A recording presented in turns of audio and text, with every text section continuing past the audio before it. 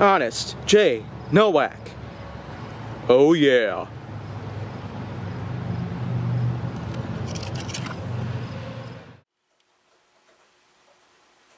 A pleasure to meet y'all at last, and welcome back to Honest J. Nowak.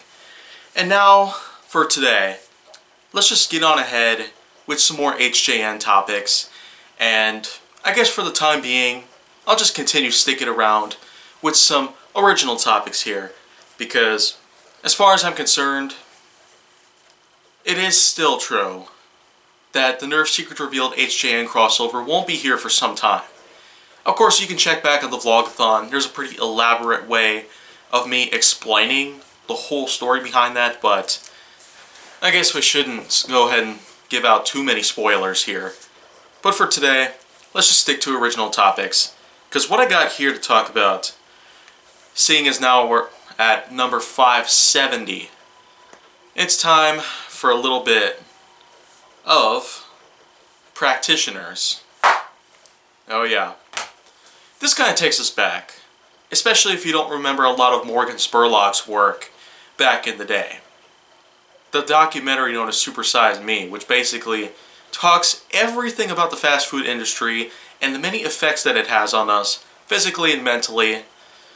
But I guess the big part about it is the type of medical studies relating to how fast food diets can, in fact, become deadly in one's life.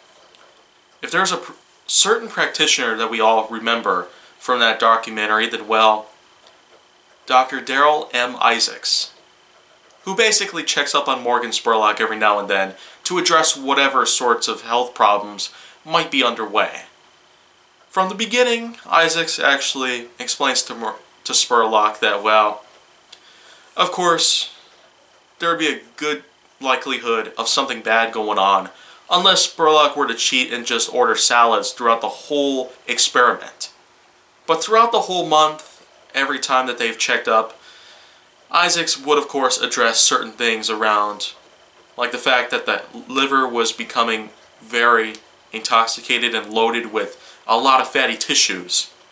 And then of course at one point, Isaacs highlights the fact that uric acid had become elevated, which would mean that Morgan Spurlock would be getting hyperuricemia at some point, which would be likely to cause gout, kidney stones, or other such conditions relating to uric crystal formations.